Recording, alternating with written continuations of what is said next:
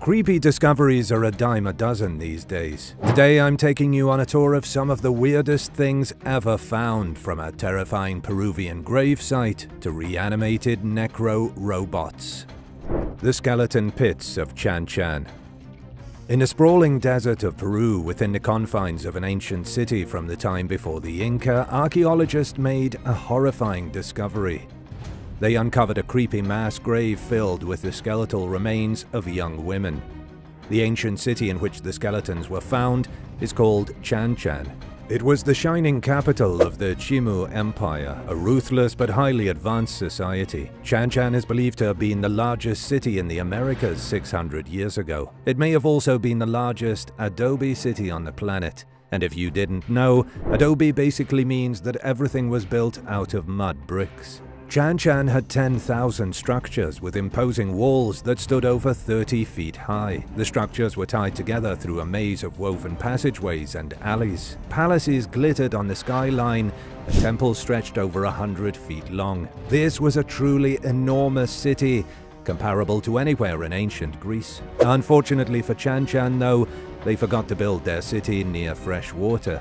Chan Chan was founded around 850 AD and reached their height just shy of 1,000 years later. It was right after they hit their peak wealth that the water problems came. As many as 60,000 people lived in the city and used way too much water. And with the rise of the Inca Empire, the Chimu didn't stand a chance. They were obliterated by 1470 AD. Like many other cultures throughout Mesoamerica, the Chimu practiced the barbaric ritual of human sacrifice. During recent excavations, archaeologists uncovered a huge burial pit jam-packed with bodies. But they don't appear to be sacrifice victims. Most of them are young women, and none are over the age of 30. Experts think the bodies could belong to elite members of society. They just don't know why the bodies were all dumped in a pit-like trench. And now for number 7. But first I wanted to give a big shout out to David Durbin. Thanks so much for watching and supporting OE. If you're new here, be sure to subscribe and join the family. The Persian Princess. The case of the Persian princess is part archaeological mystery, part cold case. It's a ride and a half, so hold on to your socks. It all began in the year 2000, the beginning of the millennium. In Pakistan, a unit of police learned of a man who was trying to sell a mummy on the black market for a whopping $11 million. It's not unusual for mummies and coffins to be sold on the black market, but $11 million is an outrageous price tag. So the police had to figure out what was happening, as it seemed like the mummy was very important. The police tracked down the owner of the mummy. He claimed that he'd gotten it from an Iranian who discovered it in the rubble of an earthquake. The pair had apparently agreed to split the profits in half when the mummy was sold, but grudgingly the man handed his mummy over to the police, and they then gave it to the National Museum in Karachi. The initial inspection went over very well. Staff at the museum concluded that the mummy was of the Egyptian style. It wore a face mask and had a golden crown.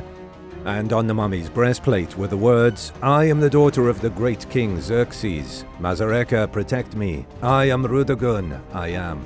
Anyone who's seen the movie 300 knows exactly who King Xerxes was. He was the legendary Persian ruler who tried to defeat the Greeks and failed. The mummy appeared to be his daughter, making her a Persian princess. And on her wooden sarcophagus was the image of Ahura Mazda, the god of the Zoroastrian religion. All the evidence pointed to the mummy being a legitimate heiress of Xerxes from 2,600 years ago. At the time, this was a huge discovery. It rocked the archaeological community for a few big reasons. Never before had a member of ancient Persian royalty been discovered.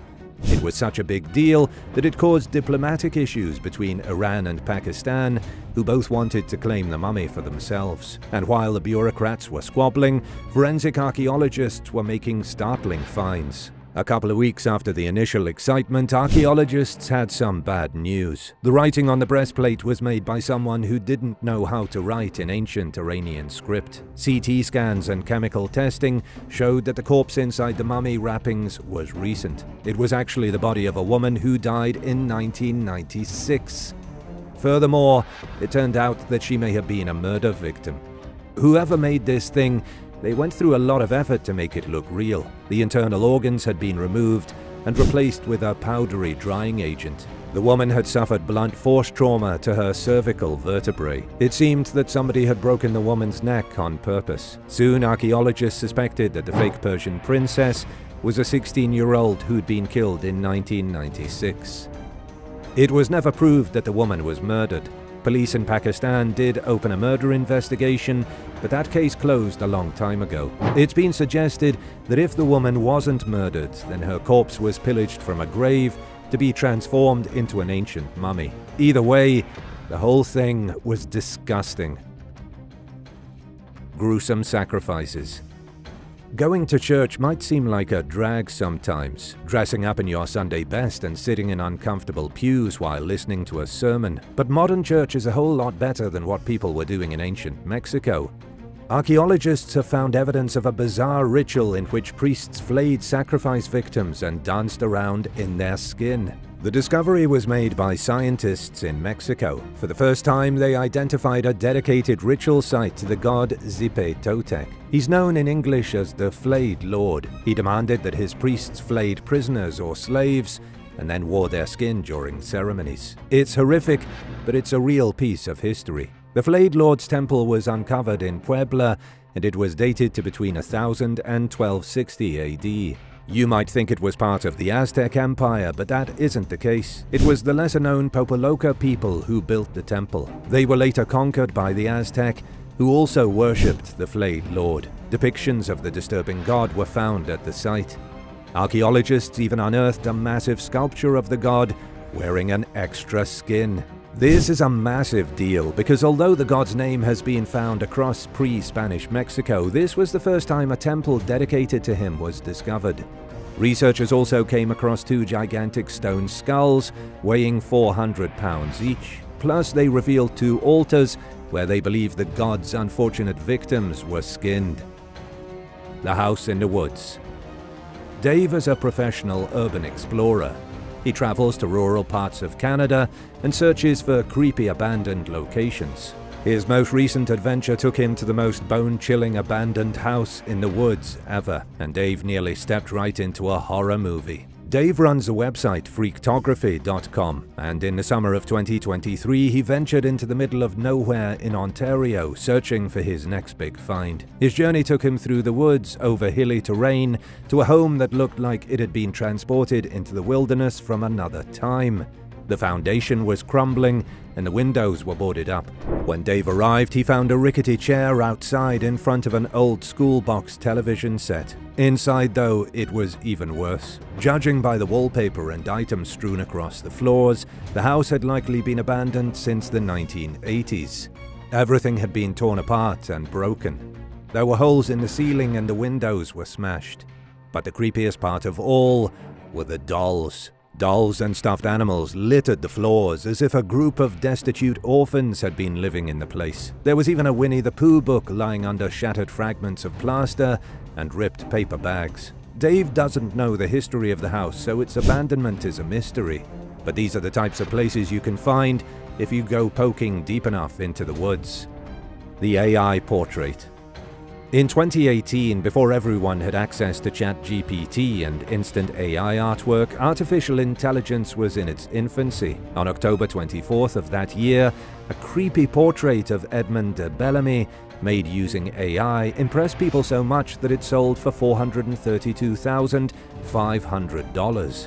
It was groundbreaking at the time, yet now, only 5 years later, anybody could do it on their phone. The portrait was made by someone named Pierre Fortrel. He ran 15,000 classic portraits through a computer learning program. The software soon understood how to create a portrait, and with a newly developed algorithm, it generated the smudgy, weird portrait of Edmund. Christie's auction house initially placed a pre-sale estimate of $7,000 on the portrait. It was the first piece of artificial intelligence art ever to be sold at a major auction house, but nobody could have guessed that it would sell for almost $500,000. There was even a bidding war over the phone that made the price go sky high. Looking back at it now, the whole thing seems ridiculous, especially since everyone seemed to understand where the technology was going at the time. Richard Lloyd, the head of prints at Christie's, said that in 5 years people would likely look back on the sale of the portrait and think very differently, and he was 100% right. In case you were wondering who Edmond de Bellamy is, he's nobody. That's the creepiest part. The portrait is of an AI-generated man who doesn't even exist. The Mustang Island Eel. Let's take a step back from terrifying archaeology to check out the creepy sea creature that washed up on a beach in Texas. The mysterious monstrosity was found in January 2023 on the shores of Mustang Island. Jace Tennell from the University of Texas Marine Institute was responsible for making the weird find. Jace frequently combs the beaches of Texas in search of creepy things. He's collected a surplus of dolls and random doll body parts. He's also come across his fair share of rotting sea monster carcasses, but his most recent find came as a surprise, even to Jace. At first glance, it might be hard to recognize the creature. Jace knew what it was, but he's a professional. It looked like a humongous sea snake, or like some alien larvae. But Jace said it was an American eel, the biggest he'd ever seen. The American eel is the only species of freshwater eel in North America. They typically live in rivers and estuaries, but are known to spawn their eggs in the ocean before they die. The eel is an endangered animal, nearly gone from this planet because of dam building. The biggest one ever caught in Texas was 42 inches. The one Jace found on the beach appeared to be over 4 feet long. And although they're on the brink of extinction, these eels are clearly still growing. Necrobots. The creepiest scientific experiment in the history of science was shown to the public in 2022. Researchers took dead spiders and turned them into necro-robots. Yes, they created reanimated spider zombies that can be remotely controlled. A team of researchers took dead wolf spiders and turned them into claw machines. The idea for the experiment came when one of the researchers noticed a dead spider curled in a ball. That seems to be the thing the spiders do when they die. They curl up in a ball. You've likely seen it for yourself. The researcher then thought, hey, that would make a good robot. Spiders curl into a ball when they die because their joints are controlled through a hydraulic pressure system. That pressure system fails when the arachnid perishes, kind of like how your bowels can fail when you die, so you soil yourself. It's the same basic principle. Scientists realized they could hijack the hydraulic system in a dead spider to turn it into a machine.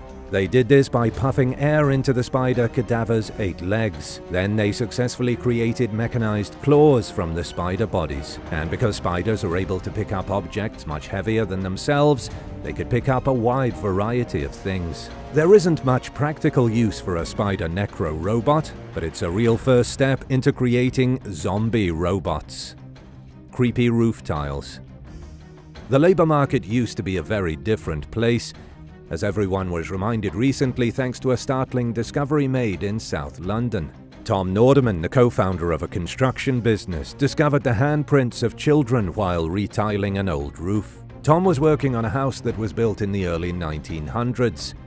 And as he was ripping up the old tiles, he was shocked to see the handprints were still on the insides of the tiles from when they were made. The handmade clay tiles still bore the marks of the people who touched them at the factory. It was a cool discovery until Tom realized how small the handprints were. They were tiny, more like the handprints of children than adults. And that was when it hit him. The tiles were likely made by child laborers who were shoved into an old factory. The deeper you dive into why there are children's handprints on the roof tiles, the creepier it gets.